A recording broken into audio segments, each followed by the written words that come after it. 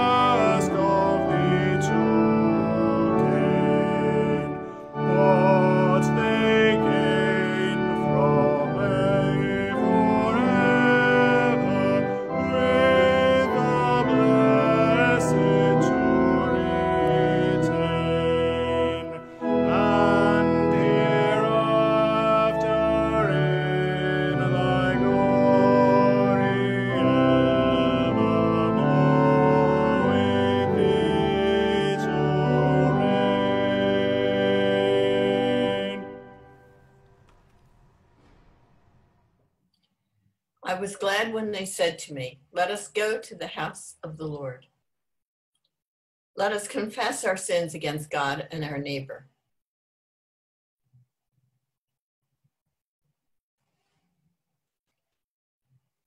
Most merciful God, we confess that we have sinned against you in thought, word, and deed, by what we have done and by what we have left undone.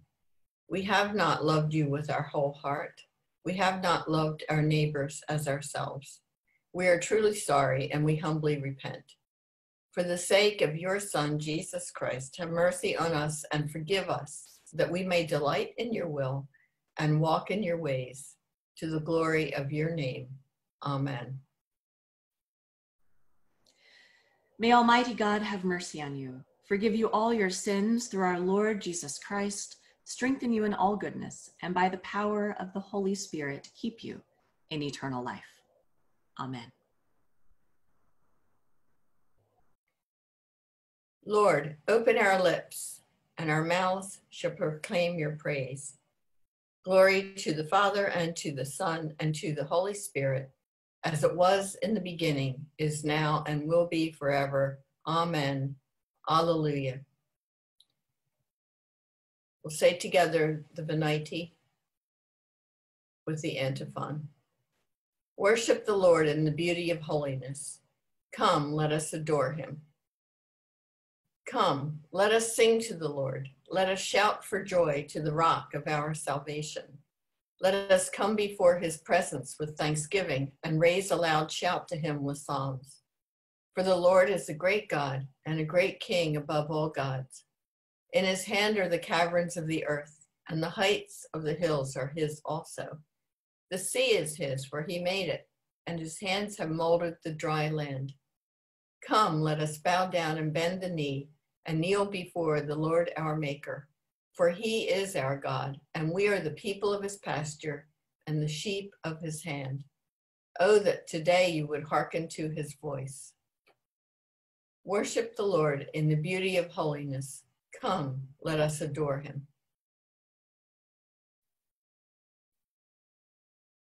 Psalm 80, verses 7 to 14.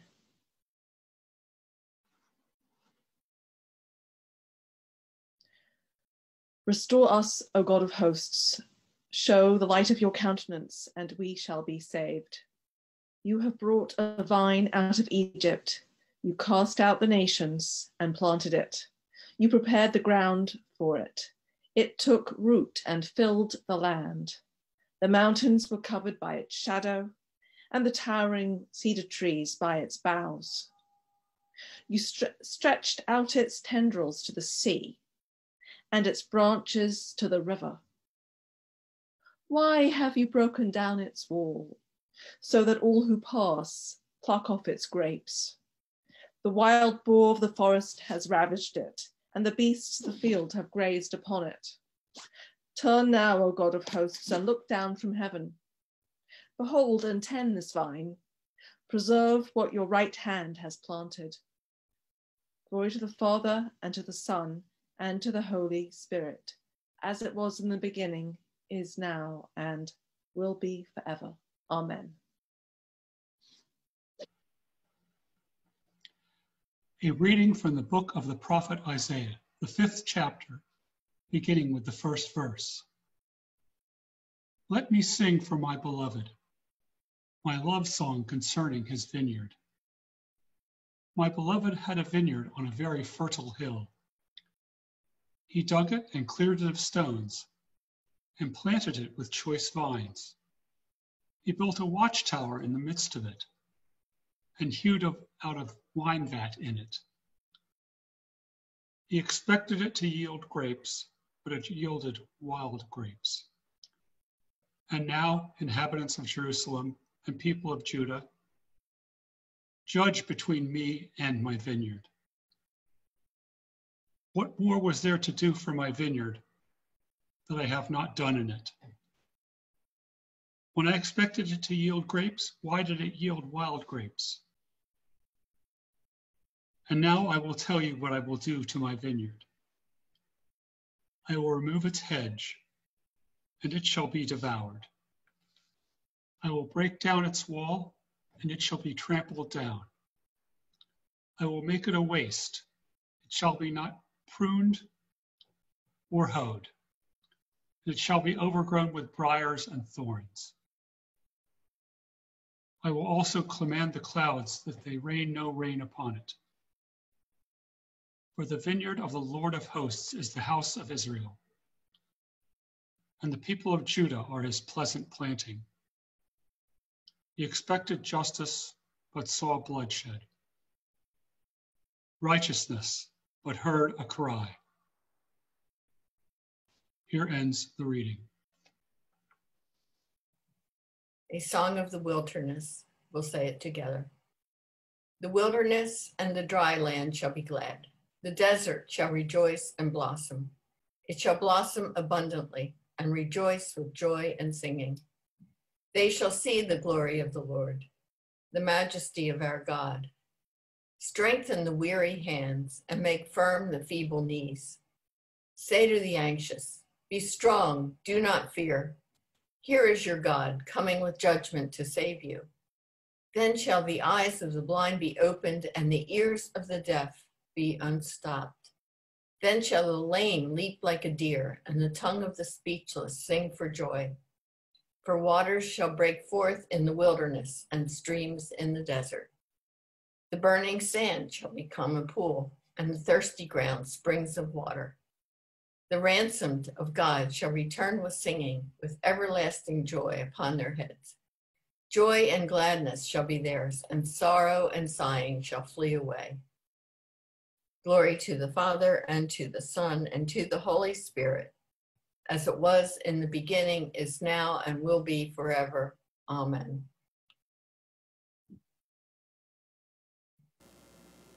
A reading from the Epistle of Paul to the Philippians, the 3rd chapter, beginning with the 4th verse. If anyone else has reason to be confident in the flesh, I have more. Circumcised on the 8th day, a member of the people of Israel, of the tribe of Benjamin, a Hebrew born of Hebrews, as to the law, a Pharisee, as to zeal, a persecutor of the church, as to righteousness under the law, blameless. Yet whatever gains I had, these I have come to regard as loss because of Christ. More than that, I regard everything as loss because of the surpassing value of knowing Christ Jesus my Lord. For his sake I have suffered the loss of all things, and I regard them as rubbish, in order that I may gain Christ and be found in him, not having a righteousness of my own that comes from the law, but one that comes through faith in Christ, the righteousness from God, based on faith. I want to know Christ and the power of his resurrection and the sharing of his sufferings by becoming like him in his death, if somehow I may attain the resurrection from the dead. Not that I have already obtained this or have already reached the goal, but I press on to make it my own, because Christ Jesus has made me his own. Beloved, I do not consider that I have made it my own, but this one thing I do, forgetting what lies behind and straining forward to what lies ahead, I press on toward the goal for the prize of the heavenly call of God in Christ Jesus. Here ends the reading. We'll say together the Gloria. Glory to God in the highest, and peace to his people on earth. Lord God, heavenly King, almighty God and Father, we worship you, we give you thanks, we praise you for your glory. Lord Jesus Christ, only Son of the Father, Lord God, Lamb of God, you take away the sin of the world. Have mercy on us. You are seated at the right hand of the Father. Receive our prayer. For you alone are the Holy One. You alone are the Lord. You alone are the Most High, Jesus Christ, with the Holy Spirit, in the glory of God the Father. Amen. A reading from the Gospel of Matthew, the 21st chapter, beginning with the 33rd verse. Jesus said, "Listen to another parable. There was a landowner who planted a vineyard, put a fence around it, dug a winepress in it, and built a watchtower. Then he leased it to tenants and went to another country. When the harvest time had come, he sent his slaves to the tenants to collect his produce.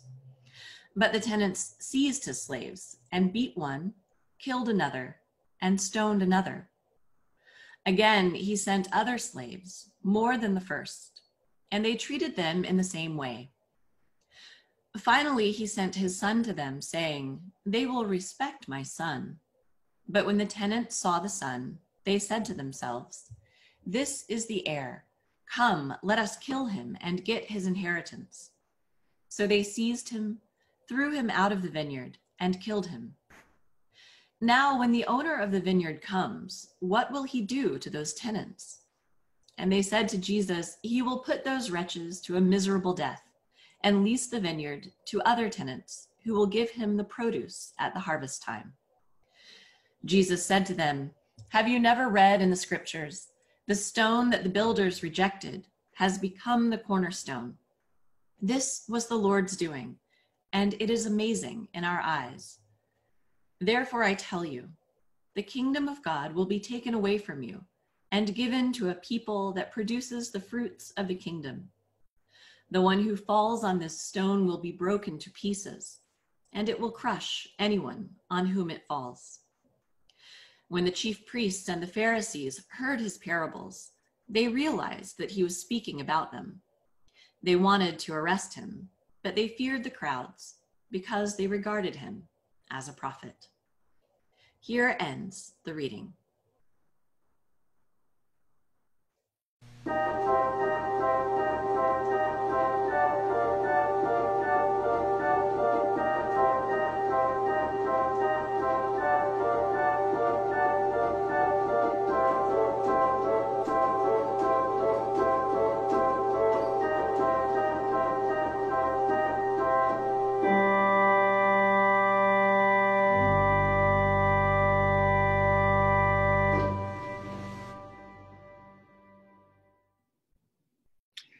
Hello, this is the first time I have preached to a machine before, but it may not be the last with this plague going on.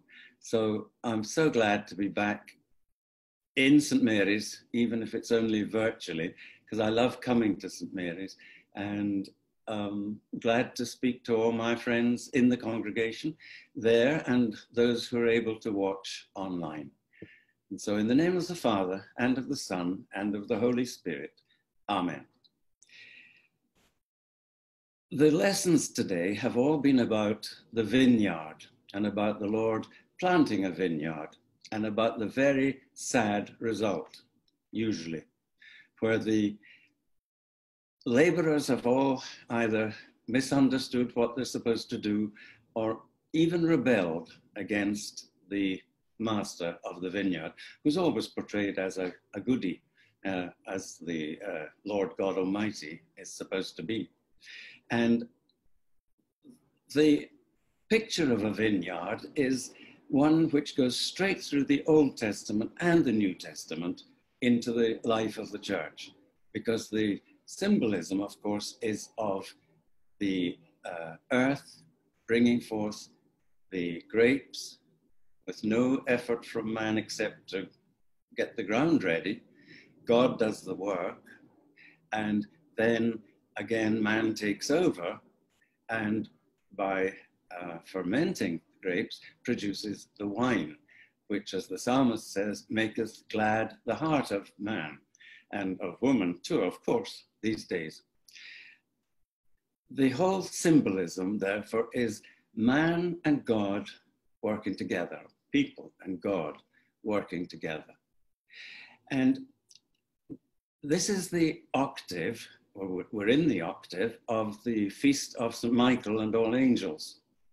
And therefore, I'd like to sort of connect the vineyard metaphor with the work of the holy angels, because that's sometimes a stumbling block for lots of Christians who either think we're nuts to bother about angels and all that. They sort of equate them with werewolves and fairies. But again, the scripture, Old and New Testament, is packed with references to the work of the angels, and especially the work of the angels in bringing in the sheaves, bringing in the harvest, or in the case of the vineyard, bringing in the grapes. There's a wonderful poem by Alice Meynell called Christ in the Universe. And it's science fiction in a sense, because it postulates the fact that this vast universe of ours, and we know it's getting, or we're understanding it's getting bigger and bigger every time we look around. We're like one grain of sand on a beach. That's what we first thought.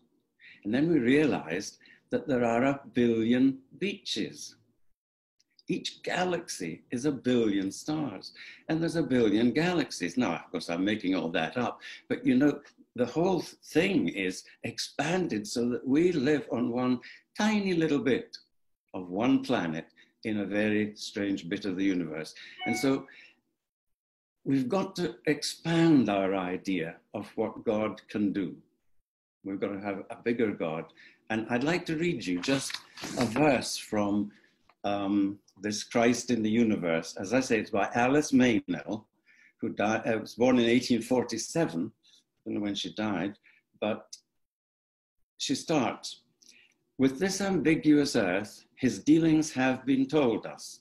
These abide, the signal to a maid, the human birth, the lesson, and the young man crucified." And then she goes on to say further down, "No planet knows that this our wayside planet bears as chief treasure one forsaken grave." And then she finishes off, "Nor in this our little day may his devices with the heavens be guessed, his pilgrimage to thread the Milky Way, or his bestowals there be manifest. But in the eternities, doubtless we shall compare together, hear 1 million alien gospels, in what guise he trod the Pleiades, the lyre, the bear. Oh, be prepared, my soul, to read the inconceivable, to scan the myriad forms of God, those stars unroll, when in our turn we show to them a man." That expanded my mind when I first read it into the knowledge that God is so much greater than we can imagine. We can already see a supercomputer able to look after the interests of millions of people on Earth. Right now, we've got them. And of course, we're in the very beginning of computers. So if we can invent computers doing that, surely God, the inventor of it all, is much more. And here's another thing from, I think, what's his name? Sidney Carter had read the poem by Alice Meynell when he wrote the carol, which you probably know, "Every star shall sing a carol," because it's the same idea. And here's the verses that matter. "Who can tell what other cradle high above the Milky Way still may rock the King of Heaven on another Christmas day? Who can count how many crosses still to come or long ago crucify the King of Heaven? Holy is the name I know." And she finishes, no, he said, is Sidney, "Every star and every planet, every creature high and low, come and praise the King of Heaven by whatever name you know." In other words, one day we shall enter into a scene like something out of Star Trek, with that extraordinary cafe, or is it cafe at the end of the world, where you've got beings from all sorts of planetary systems, some swimming in green tanks of methane gas, and others perfectly normal, but looking more like elephants than human beings. We shall enter into the mystery of God's creation with the angels. And that's where I'm trying to come back to, because the angels are the only extraterrestrials we have met. They're the only extraterrestrials the Christian faith teaches Mary had her visit from Gabriel. Jesus was comforted in the desert and in the Garden of Gethsemane by an angel. The shepherds heard them caroling in the sky. The women of the resurrection, the first apostles, were told by angels to go and tell the others. Angels are extraterrestrials come to earth, and we have an awful lot more to learn, but that's pretty good to start with. If we have these angels working with us in the great harvest that's coming. And I'd like to finish by just saying that it's the writer to the Hebrews in the New Testament, the epistle to the Hebrews, who says, watch what you're doing. He didn't quite say it like that, but he meant, watch what you're doing, because some have entertained angels unawares. He said, practice hospitality. Forgot that bit.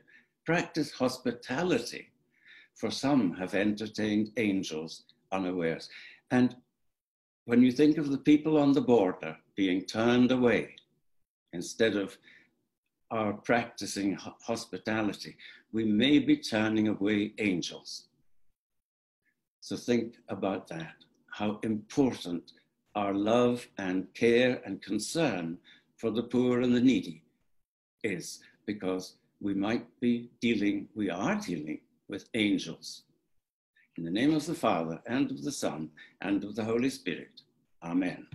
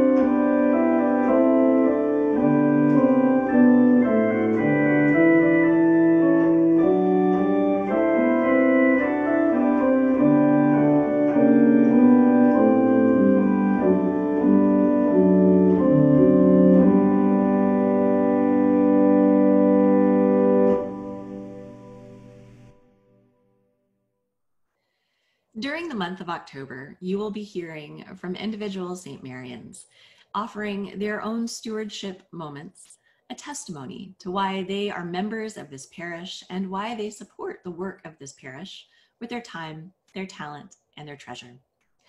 Today, we will hear from Vanessa Albert Lowry, Rector's Warden and a member of St. Mary's since 1985. As you listen to Vanessa's statement, I hope that you will prayerfully consider how you can support the work of our parish in 2021 and fill out a pledge card, which we'll be collecting virtually by November 1st. Good morning. When I was asked to put together a stewardship moment for today, I was a little worried. What does one say in this odd time when we don't use our space in the same way, when we're not together physically? But I think there is stuff that we must do together, and that's what this little moment is really about. This past 6 months, or 6 months plus really, have given us all material to reflect upon in answering the following question. What is St. Mary's worth to each of us and to us collectively, communally? This time has made it clear to me that while our sanctuary is lovely and I miss being there, and by the way, it still needs us and we still need it, we, the members of the parish, are the church, and we are held together by the strength of God's love that fuels our communal energy. This communal energy has kept me going during lockdown and the social distancing we are now experiencing, and through the horrific episodes of police brutality and its aftermath. We uphold one another through grace and love and make manifest right now in emails, calls, texts, waves, and action our love for each other and for the world. Yes, every week, and many weeks, more than once a week, I see the hands, feet, and strength of Christ at work through all of us. We are all giving of our time and talent in new ways. For this, I'm grateful. Prior to lockdown, I had my daily periods of prayer and reflection, built into times of trolley riding and arrival at work, quiet times before breakfast. Sadly, this has been very difficult for me to replicate in this time of staying home. The services Mother Mariclair and Deacon Barbara have held daily uplift me spiritually now, even though I cannot usually attend. It is as if we are all together in a silent, unformed prayer that our clergy, through grace, transform into words and present for us as our daily offering of worship. There is so much for us all to be grateful for in the midst of this suffering and work as well. For these reasons and more, I know that we must continue to build the kingdom of heaven here and now. And through grace and without fear, we must be bold disciples.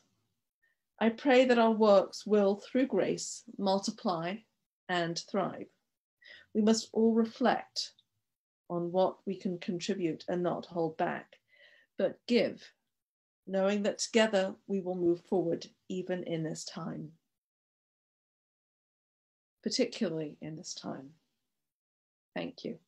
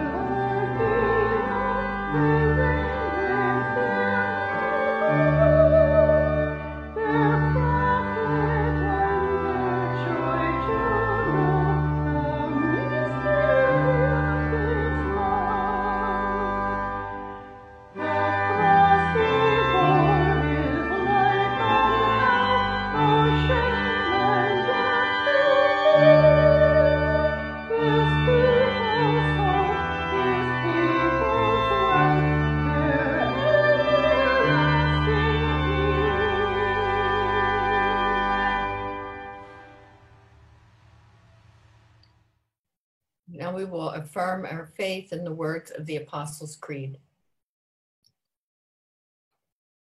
I believe in God, the Father Almighty, creator of heaven and earth. I believe in Jesus Christ, God's only Son, our Lord. He was conceived by the power of the Holy Spirit and born of the Virgin Mary. He suffered under Pontius Pilate, was crucified, died, and was buried. He descended to the dead. On the third day, he rose again.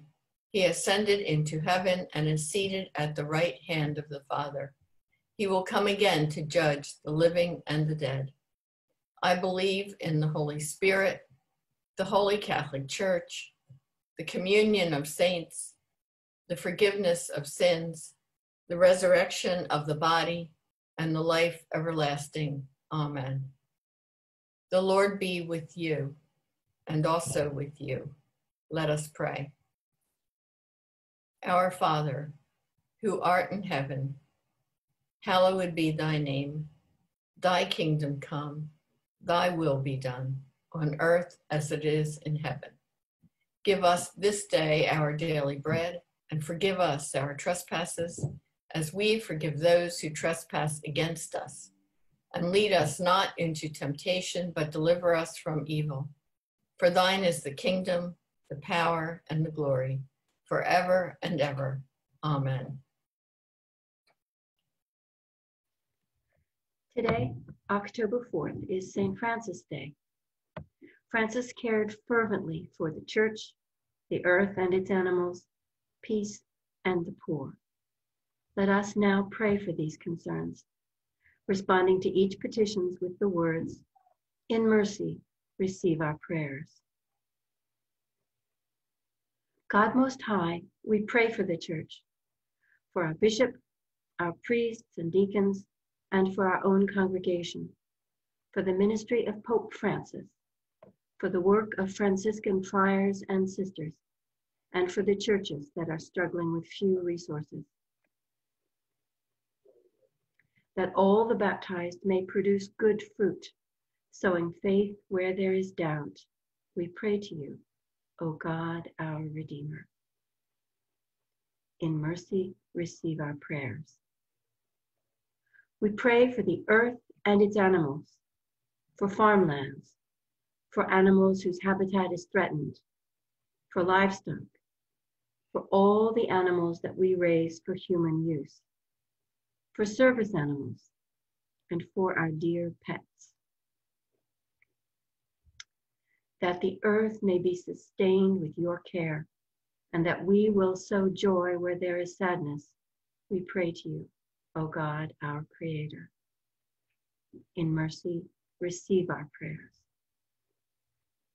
We pray for peace between nations, in our cities, among political rivals, throughout our coming election, between generations, between longtime citizens and new immigrants, in our churches and in our homes.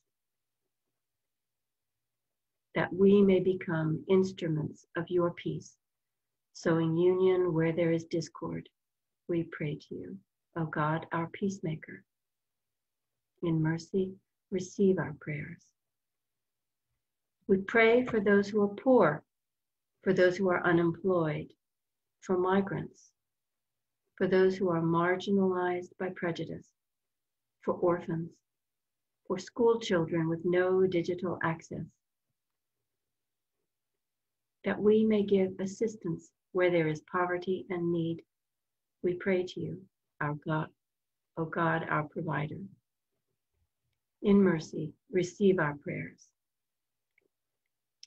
We pray for all who are suffering, for those laid low by the coronavirus, for those who, like Francis, have painful eye disease, for those living with anxiety, for those whose sorrow is known only to you, for those who will die this day, and for those whose names we call out to you here.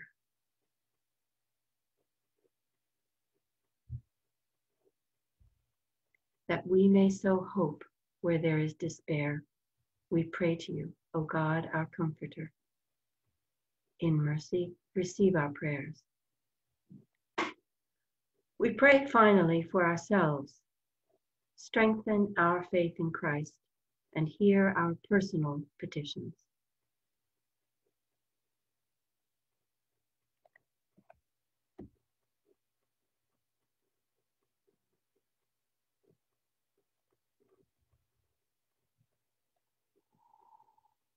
That we may so pardon where there is injury and love where there has been hatred, we pray to you, O God, our healer.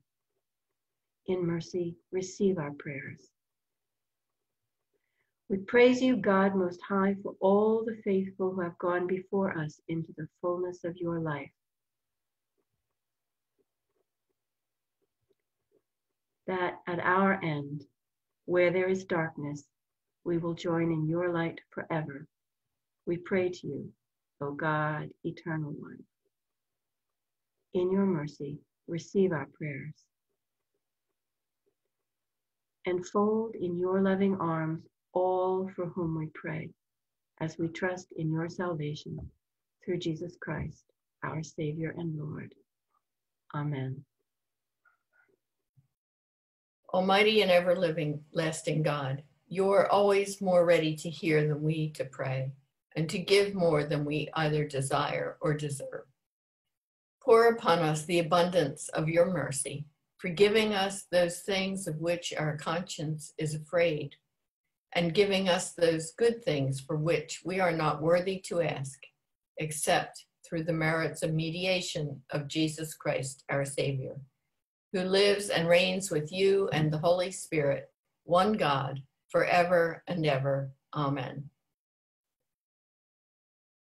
Almighty and everlasting God, by whose Spirit the whole body of your faithful people is governed and sanctified, receive our supplications and prayers which we offer before you for all members of your holy church, that in their vocation and ministry they may truly and devoutly serve you. Through our Lord and Savior, Jesus Christ. Amen. Now we'll say together the general thanksgiving. Almighty God, Father of all mercies, we, your unworthy servants, give you humble thanks for all your goodness and loving kindness to us and to all whom you have made. We bless you for our creation, preservation, and all the blessings of this life, but above all for your immeasurable love in the redemption of the world by our Lord Jesus Christ, for the means of grace and for the hope of glory. And we pray, give us such an awareness of your mercies that with truly thankful hearts we may show forth your praise, not only with our lips, but in our lives, by giving up ourselves to your service and by walking before you in holiness and righteousness all our days. Through Jesus Christ our Lord, to whom with you and the Holy Spirit be honor and glory throughout all ages. Amen. Lord, make us instruments of your peace. Where there is hatred, let us sow love. Where there is injury, pardon. Where there is discord, union. Where there is doubt, faith. Where there is despair, hope. Where there is darkness, light. Where there is sadness, joy. Grant that we may not so much seek to be consoled as to console, to be understood as to understand, to be loved as to love. For it is in giving that we receive, it is in pardoning that we are pardoned, and it is in dying that we are born to eternal life. Amen. Let us bless the Lord. Thanks be to God. And now may the peace of God, which surpasses all understanding, keep your hearts and minds in the knowledge and love of God and of Jesus Christ, his Son, our Lord. And may the blessing of God Almighty, Creator, Son, and Holy Spirit be upon you this day and remain with you always. Amen. Thank you so much for joining us today for our service of morning prayer with sermon and music. A big thank you to the very Reverend Canon Gordon Reid, our guest preacher today. And a big thank you to all of the hands that made this video possible. I hope that you will join us following the final hymn and the postlude for our St. Mary's Zoom coffee hour. The connection information for that coffee hour is available in the links in the comments to this video. Please do mark your calendars as well for our first in-person service since early March, coming up next Sunday, October 11th at 2 p.m. We will be gathering at St. Mary's for an outdoor brief communion-only service, which will really only last about 15 minutes, as a chance for us to gather together in our masks and at a safe distance, share the sacrament, and prepare for the season that is to come.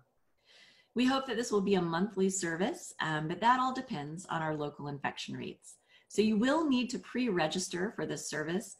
Please go to our stmarysatpenn.org website or our Facebook page here, and you can find all of the information that you need, both to prepare for this service and to register for it. We'll have to cap the service at 75 people, so please do register and note how many people will be coming with you. All of the details and all of the instructions for that service will be e-blasted as well this week in our e-newsletter and will be available here on our Facebook page and on our parish website. If you would like to make an offering in support of our life and ministry at St. Mary's, you can do so at the stmarysatpenn.org website using our PayPal donate button. And I look forward to seeing you here at 11 a.m. next week for our virtual service, and if possible, at our 2 p.m. in-person service of communion. Bye-bye.